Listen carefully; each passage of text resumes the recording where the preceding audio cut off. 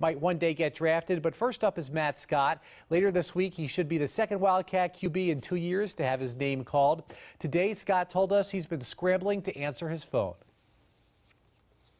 Yeah, I've been getting calls from, just probably about every team with the exception of a few.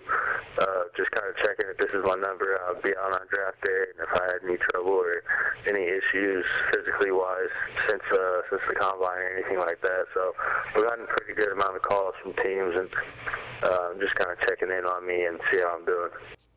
All right, the draft begins tomorrow night. Diamondbacks